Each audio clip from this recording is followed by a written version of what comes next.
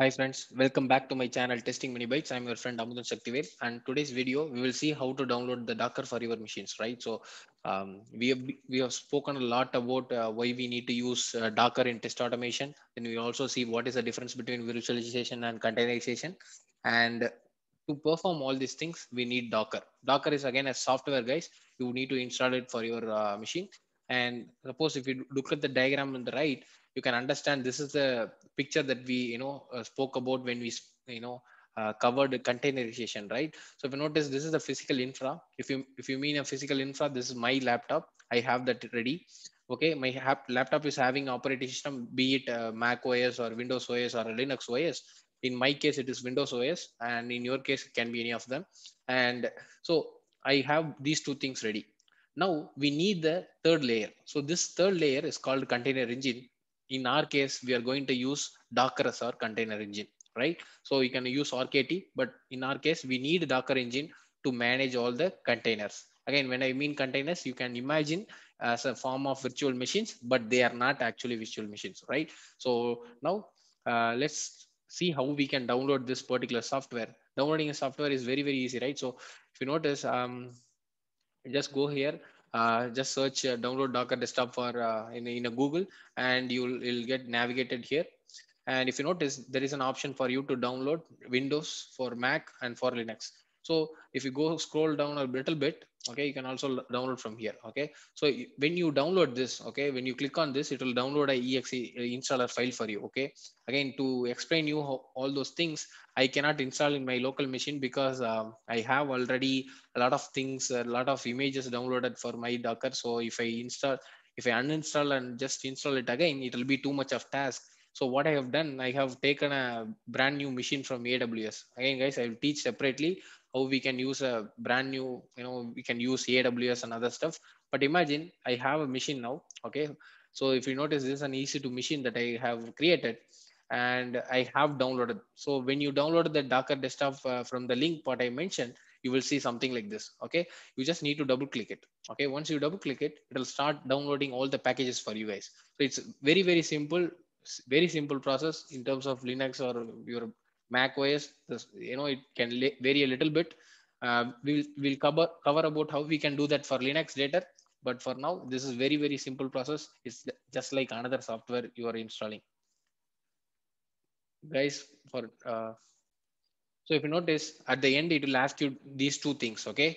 If you want to enable the shortcut for your Docker desktop, yes, enable this as well. But you also need to enable the Hyper-V for that, in order to use containerization feature. So please do these two things. Okay. And then click on OK. So once you do this, again, it will download all the packages. Okay. It will do all the things for you. You don't have to do anything else. Okay. Again, guys, that's it. We have now installed the Docker into our machine. Okay, so this is very simple process. After this, please make sure that you are restarting your machine so that the Hyper-V changes are getting reflected. Okay, maybe it will actually force you to do that. Once you do all these things, okay, once you have done all these things, and then you have restarted your machine, open the command prompt and then just type Docker -v. So it will check the whether what is the Docker version that has been installed in this particular machine. And if you notice, for me it is displaying Docker version 19.03. In your case, the version may be different because you are downloading some latest version. So obviously, you can just confirm with the Docker, even with the Docker command. Okay, once you type Docker command, you will get something like this. If you don't have installed Docker properly, you will get something, it is not recognized as internal or external command. In that case, you need to find what is the exact error message and you need to debug accordingly. Again, guys, if I go to the this particular thing, I just want to cover one more thing. If you don't want to download Docker because for some reasons that you don't want to install Docker, something like that, then okay, in the bottom of this particular thing, there is something called as play with Docker. Okay, just click this. Okay, what this guy has done, they have given us a Docker environment, so you don't have to download the whole thing. Okay, just go here.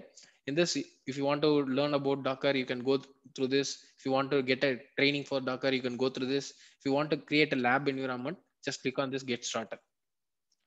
Once you get this started, okay, it'll ask you to log in. Okay, just click on using Docker. So if you notice, it is asking, it will actually navigate you to the Docker hub page. Okay, so sign in, it will ask you to sign up. Okay, if you have already ID already, you can just type it, or you can just click on sign up and then do a sign up process. Okay, once you do this, okay, once you do this, it's a very simple process. Okay, you can actually um, play around with Docker without even downloading all the Docker or other stuff. Okay, since I have the ID already with me, so let me try to log in and just show you how we can do this. Okay, so once I did this, it'll now change to start command, right? Just click on start. Now, if you notice, so it has given me 4 hours of time. Okay, I can create a new instance. Okay, just click on new instance. Notice the same kind of thing. It has actually given me some machine for me to play with Docker. Click on Alt plus Enter. Okay, Alt plus Enter will take you to full screen. Now, if I just type Docker, okay, you can give me the same thing whatever I see in my local machine, same thing. You can just play around with it online. You don't even have to download the Docker. That's the good thing about it. If you don't have time to install Docker and other stuff, you can still use this kind of thing. Again, guys, I'll see you in another great video. Until then, tata, bye bye from Amudan. Thank you, bye.